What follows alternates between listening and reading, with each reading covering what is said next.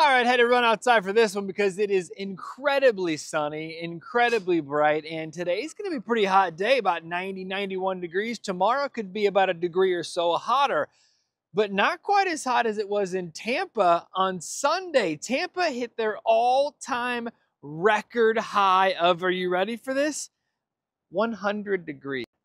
Now I know what you're thinking. Florida, triple digits, that's nothing crazy, but that's not entirely true. Orlando, yeah, triple digits, not out of the ordinary.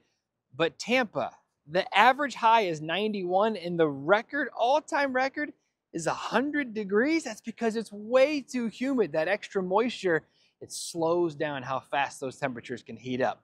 It's also one of the reasons why here in Northeast Ohio, we haven't even hit 95 yet this year. It's been a hot one, but it's more so, it's been a humid one. All right, we've got some thunderstorms coming back that'll be here probably midweek. That's followed by Ohio's typical summer heat.